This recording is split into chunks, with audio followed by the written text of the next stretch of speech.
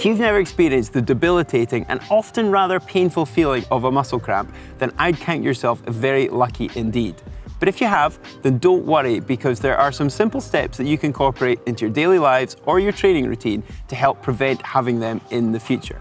So today, I'm going to talk about what a muscle cramp is and how you can prevent experiencing them.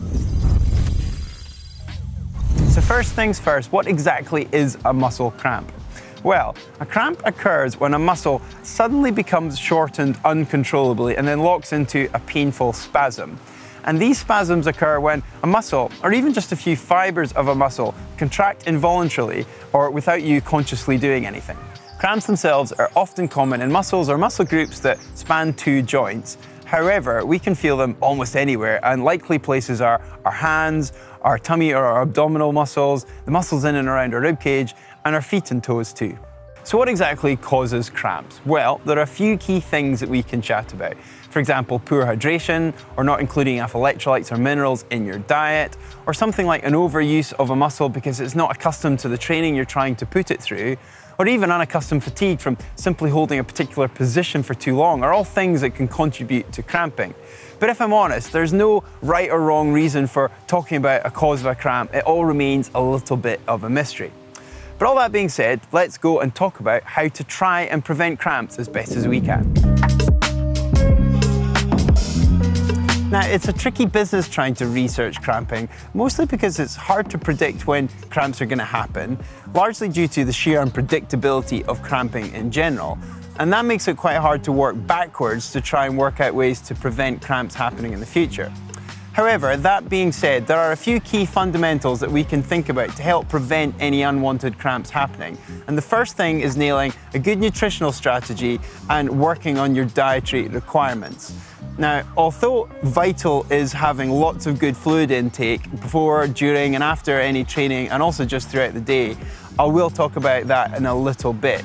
But coming back to diet, you really must try and look into having a really good high-carb, unprocessed diet that's got lots of high carbohydrate-rich foods like cereals, breads, pasta, rice, beans and lentils, starchy fruits and vegetables as well, because what they do is all include quite a lot of potassium, and many of those foods like cereals or even breads, some canned foods that you might be having as well, have got added salt too, which takes care of sodium intake as well.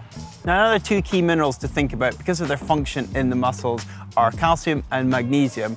Now, the obvious places to think about for calcium is dairy products like milk and cheese, yogurt, nuts and seeds too. And in terms of magnesium, well, you can look to whole grain brown breads and rices and cereals. Now, sometimes magnesium gets a little bit overlooked in our diet, so it might be worth thinking about supplementing with magnesium as well.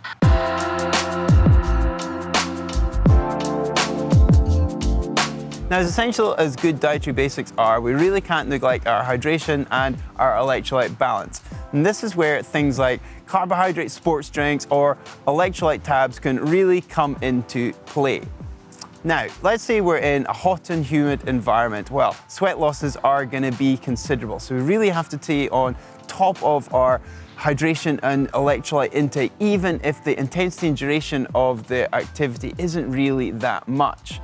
But whatever the conditions are, there's actually no surefire way that you can guarantee that you're going to stave off cramping. However, researchers have proven in longer duration activities that something like a 6% standard carbohydrate sports drink can go a long way to help preventing having cramps. But unfortunately, we can't say for sure that they won't happen. Now, one thing lots of people agree upon is that a well-targeted stretching program can not only go a long way to reducing the instances of exercise-induced cramping, but also help stop cramps occurring whilst they're happening. Now, we're not talking about anything fancy here, just some static, passive 15 to 30-second holds. And although the mechanism here is kind of unclear, what we know is that by doing this stretching program, we're just lengthening out the muscle fibers, and that really helps with avoiding cramps. Another thing that's really good to think about doing is trying including massage therapy, especially after hard or tough workouts. But of course, that's quite expensive. So another really good alternative is things like massage rollers, or even things like golf balls or lacrosse balls, which are really useful for things like myofascial release and trigger pointing.